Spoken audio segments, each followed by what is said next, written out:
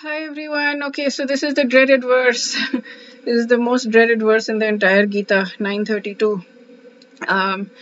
Okay, so let's get through with it. Let's sing the verse together, and let's get done with it. Let's get past this. Yeah, I am getting emotional. I really, this knocks me off, like in believing that God can be loving, Krishna can be loving.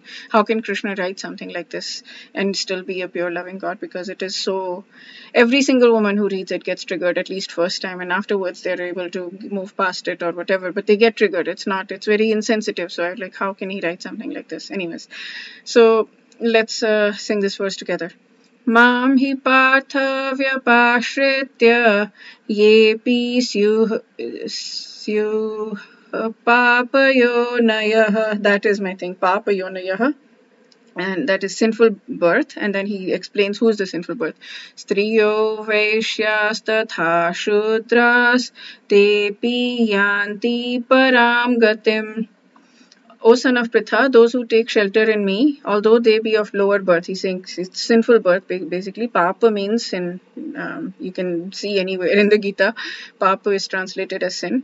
So he has tried to be a little bit gentle here, Prabhupada.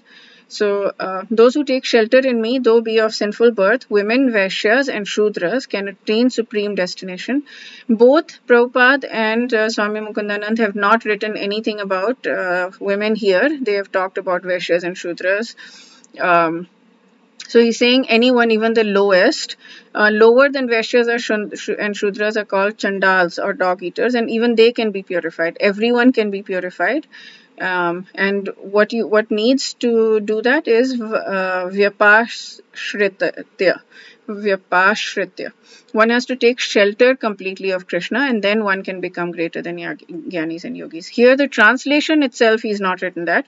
All those who take refuge in me, whatever their birth, race, gender or caste. He's not said specifically Striya, Vaishya and Shudra, which is women, Vaishya and Shudra. Even those whom society scorns will attain the supreme destination. All those who take refuge in me, who are Vyapashritya. So then here he explains the Gyan Yogi, the eligibility for Gyan Yogis is 4 qualifications. The eligibility of Karm Yogi, Karm Kand is 6 qualifications.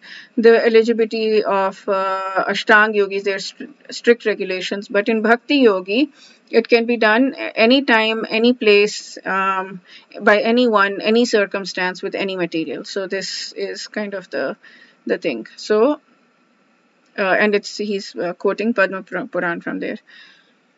So he doesn't care about who performs devotion. He only sees the love in our heart, and he's willing to accept everyone, provided they come to him with genuine love. And that's it. That's all he cares about. Okay, I am moving past this. Wish you a day filled with lots and lots of spiritual growth. Radhe Radhe.